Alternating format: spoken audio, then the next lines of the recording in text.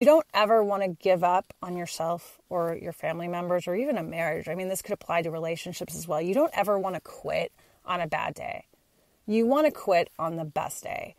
And, I've been suicidal in the past. And, and it's funny because when I've been suicidal, it's always been on a really horrible day. But that's a cop-out. That's a way out. And my depression is a way out. It's a way out of not dealing with things. And depression for me is a way of not seeing God's grace and the light that is all around me. And it's me not looking for those lights, not looking for those helpers, and not looking for those goods in every day.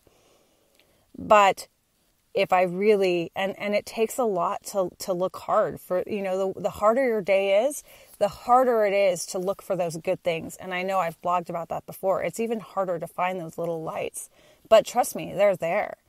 When I had that day a couple days ago where, my dog had to go to the hospital, and then, my mother-in-law got in a car accident. And at the end of the day though, I saw a movie with my mother-in-law.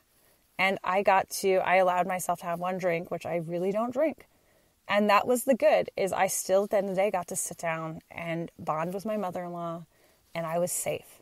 And I was, we weren't in a hospital somewhere. And I was grateful for that. And I was grateful for being able to get takeout. And I know that sounds really minuscule and silly. I mean, it's almost as if you can say, oh, I'm grateful for breathing.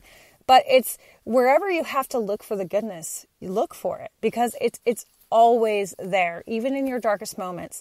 And look for those good people, because they are always still in your life. And I'm going to say the word always. I hate using that word because it's so, I know psychologists say you're not supposed to use always or never, but there's always someone good in your life. God would not allow you to go through this life with no one around that is good. That's not part of the plan for anyone. We are surrounded by good, but we have to search them out. We just can't expect that they're going to be there. We have to find the good, whether it's a teacher or a parent or a mentor or your child. There's someone good in your life. And when you have a really hard day, that's when you lean on that person. That's why we have each other. In my last podcast, I talked about leaning on supporting other women. And this is very similar, and this is connecting to that. Because when we support not just women, but each other in general, we help each other through. We need each other. And on those dark, hard days, especially. And that's what we're there for. Because when someone is able to support you, you're going to turn around and going to want to support someone else on their hard day. And you're going to feel that empathy to help them when they're going through it. Because we've all had those hard days. We've all had those days that we are going, what the heck is going on? Why is this happening? But never, ever lose your faith in God. And do not think that God isn't there even for a second, because God is. You just have to look a little bit harder. And this is my podcast for today, is that in the end, the sun will still shine. It may take a little bit longer to shine, but it will. Faith is grown in hard times. This is where faith is created. When you don't have any reason to be faithful, but you still believe, it gets you through those hard times.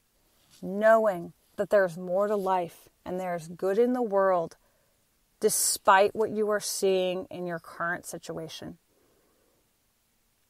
If you'd like to know more about me, you can reach me on my website, one-question.net, or on my Facebook page, facebook.com/one question at a time, Instagram, the number one question at a time.